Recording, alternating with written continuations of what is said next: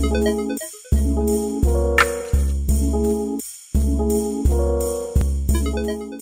everybody.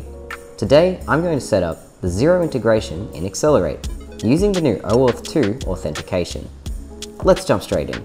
In your system settings, navigate to Web and Other Integrations, where you will find most integration configuration options.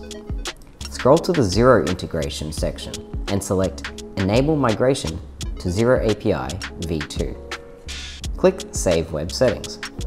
After the page reloads, you can now click View Active Xero Configuration, where you will be taken to log into Xero through their website.